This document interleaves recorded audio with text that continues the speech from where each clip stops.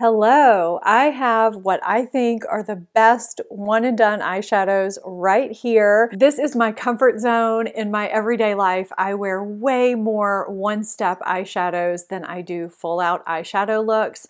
A lot of these are cream formulas, some are powders, stick eyeshadows. I do have a few that I pull from palettes that I'll be sharing with you as well, and I'll be swatching each of them on my hand as well as on my eyes. I've actually had this video idea down on my content calendar for about 4 or 5 months, and I've been seeing these videos pop up here and there, and I thought now is the time to finally do it. I need to get this done. You guys have been asking me for it, so here it is.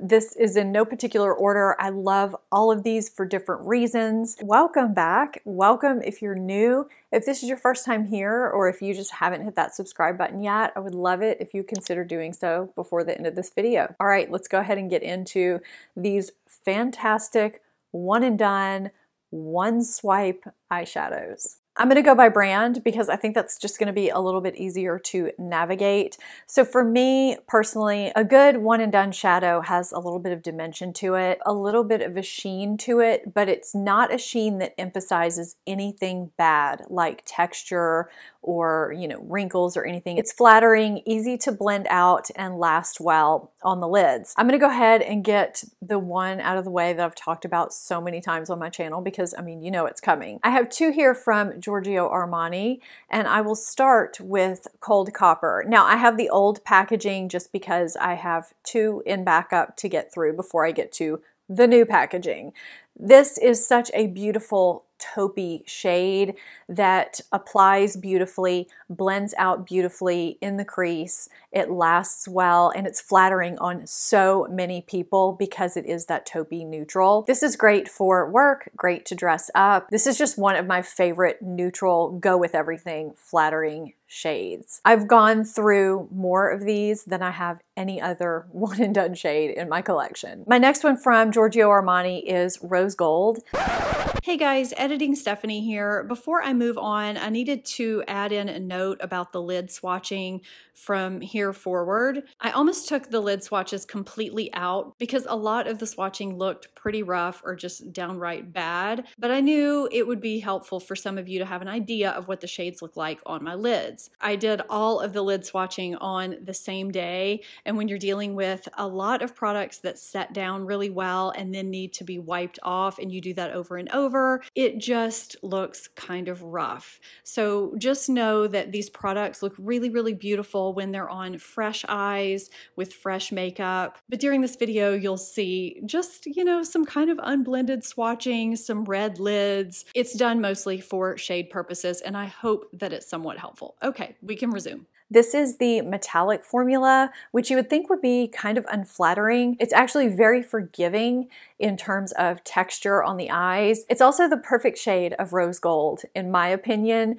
A lot of rose golds can be a little bit too deep or too pink, and it's just kind of the perfect blend. It's actually what I picture in my mind to be rose gold. I find it to be extremely flattering and easy to wear. It goes with a lot of things and just looks beautiful. Next up is the Prismetal Chrome Eye Mousse in the shade Houdini from JCat Beauty. This is a special shade. It's got a little bit of glimmer to it, but not so much glimmer that you have to reserve it for a special occasion. It's a bronzy, olivey green shade that has kind of a gold reflect to it. It's really pretty, very unique, and the moussey texture of these is really nice. They apply very easily, blend out easily before they set down, and they're just really beautiful on the lid.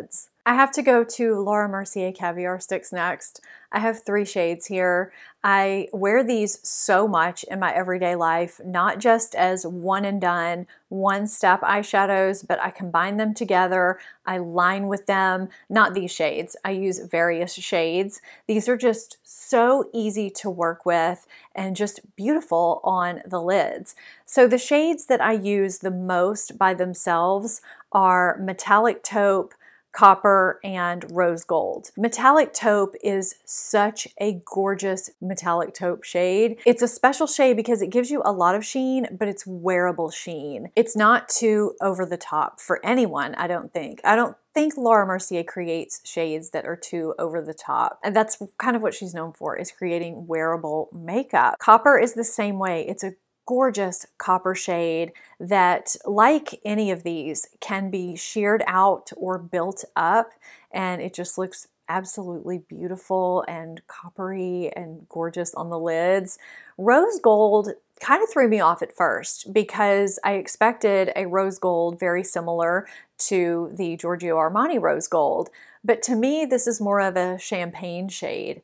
It's not really rose gold. I'm not quite sure why it has the name rose gold. I love it for the shade that it is, but I don't reach for it when I want a rose gold. I reach for it when I want a champagne subtle shimmer. It's not a metallic, it's just a very subtle, flattering champagne shade that I find is necessary for me in my day-to-day life. I have two shades here from Nude Sticks that I use very regularly. I've talked about them here on my channel pretty frequently. One is obviously shorter than the other, which means I've used it quite a lot. What's a little bit different about Nude Sticks from these others is that you do have to work kind of quickly because they set quickly. So I usually will color my lid with one eye, blend it out, and then move to the other. I actually do that anyway, but it's necessary with this formula. But what's good about that is that these are bulletproof, even in hot, sweaty weather. I mean, they just are budge proof no matter what. I think that's why they're so popular. The first shade, the short shade, is Nudity.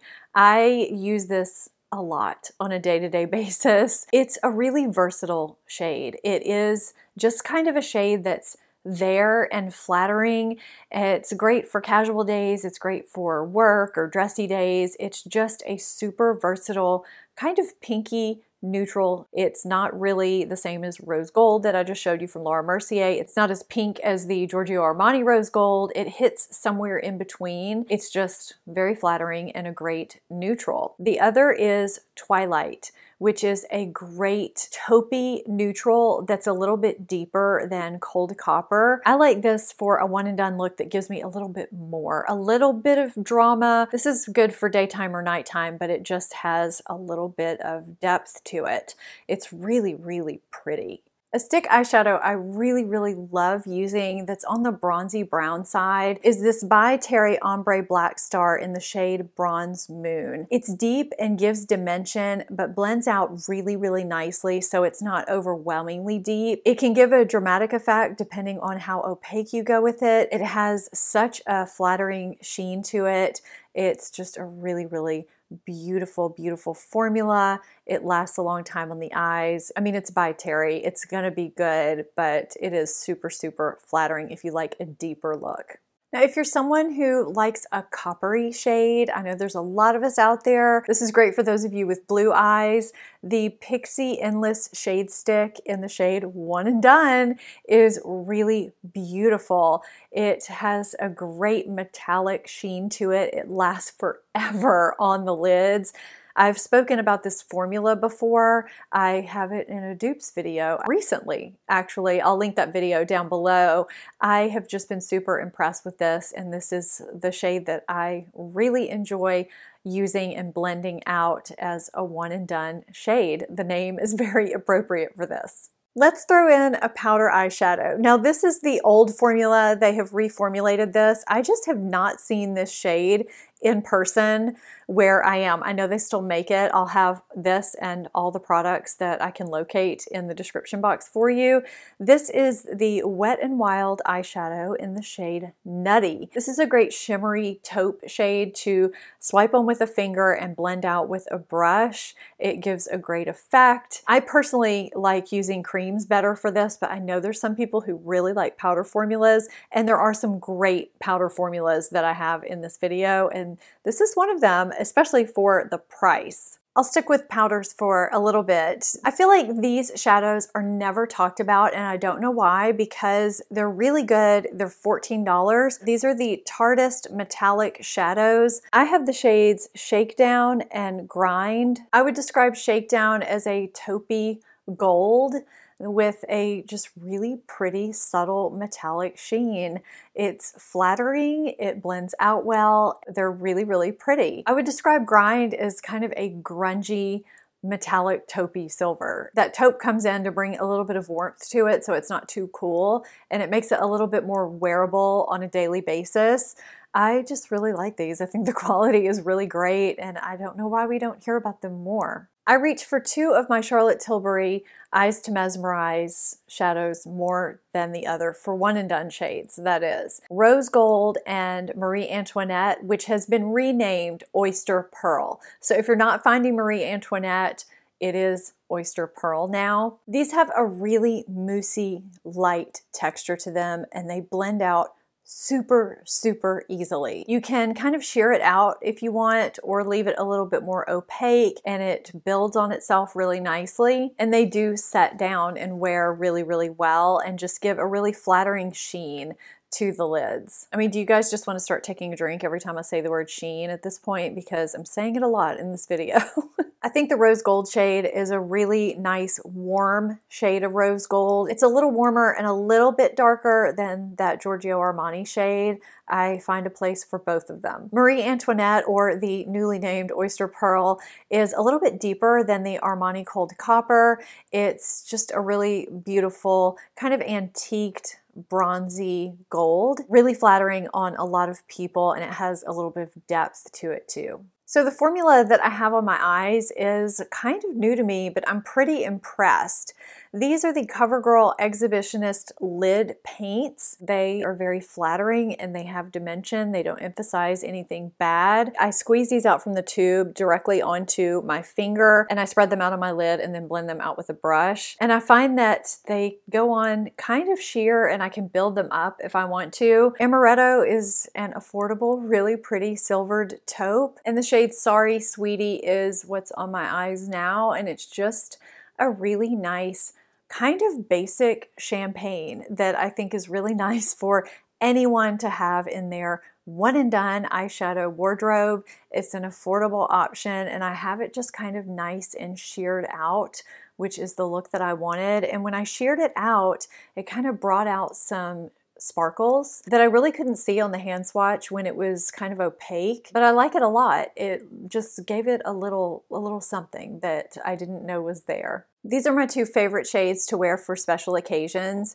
If you like a glimmery special look, but you don't enjoy fallout, and you want something that's very easy to apply, the Hourglass Scattered Light shadows are definitely for you. They are so easy to apply and just look so stunning. I have the shades Smoke and Reflect. Reflect has kind of a silvered pink hue to it. I just love the way this looks alone or topped over another shadow to just really amp it up. And Reflect has that same taupey shade that's so universally pretty across so many different skin tones and colorings. And this just gives a slightly more dramatic look and can be used again alone or over shadows for just such a super special look. I really don't think that you have to reserve these for special occasions. They're so stunning for any occasion. I just think these are a product that everyone needs. I haven't found anything that truly duplicates them or comes close in terms of finish and gorgeousness and ease of application. They're just truly unique in my opinion. Now, as a neutrals girl, this kind of a shade is a little bit different for me, but there's something about this shade that just does it for me. So this is from Sydney Grace, and this shade is called Starry Night, and it's just stunning. I would say it's a duochrome, but there is like a triple chrome theme going on here. You can see some brown and kind of purple in here, but also some blue and green, sort of. It's really just beautiful and can have different effects based on how thin or thick you apply it. It's gorgeous all over the lid. It's really pretty with other shadows and something that's a little bit different and unexpected. I love pairing it with something warmer and kind of peachy as a transition shade as well. It's just stunning, and it's one of those shades that's going to look a little bit different depending on how the light hits it. I'd say that ColourPop Glass Bull is kind of the icier, cooler version of the Sydney Grace shadow that I just showed you, and it's also in powder form. It's definitely a duochrome. It's got some silver, blue, pink, purple going on in there, and it changes depending on how the light hits it. It's stunning on its own. It's stunning when it's layered over other shadows. I do feel like there's been a lot of hype around this shadow, but there's a reason why. It's fun, it's versatile, and it's just really, really pretty to just swipe on the lid and blend out and go. So really quickly, I'm going to share some palettes that I pull some great one and done shades from. The first one I'm going to start with is the Persona Identity palette because I recently talked about this. So I'm just going to get this one out of the way. This is obviously a great palette overall, but there are specifically 3 one and done shades. These 3 right here that I really like to use. I'll start with this one. It's called Bombshell. It's a silver taupey shade that has some green to it. It's very unique. The quality in this palette is unsurpassed.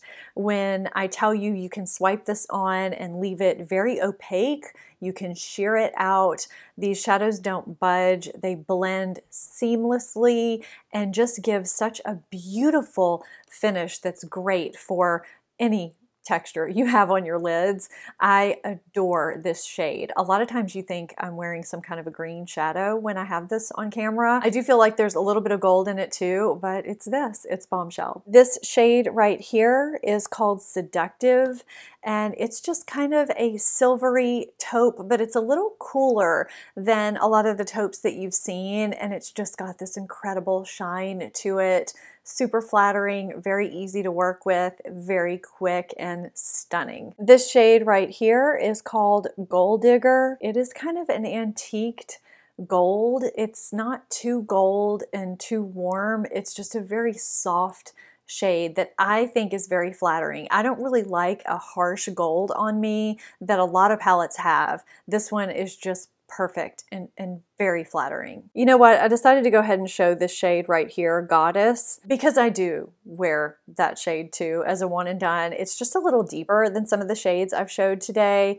It's kind of a chocolate brown, maybe it's a little lighter than chocolate, and it's got a little bronze to it too. It's really, really pretty. It can give you a deep look, but it will blend out nicely if you want to, you know, kind of go a little more transparent in the crease area. So that's one of the reasons why I think this palette is so versatile, because you do, you know, of course, get your complex looks, but you also get some really great everyday one and done shades. We have the Tiny Marvels palette from Sydney Grace. This is the collaboration with Mel Thompson. This shade Marvel here and this shade over here, Scarab, are the 2 that I use a ton for one and done looks.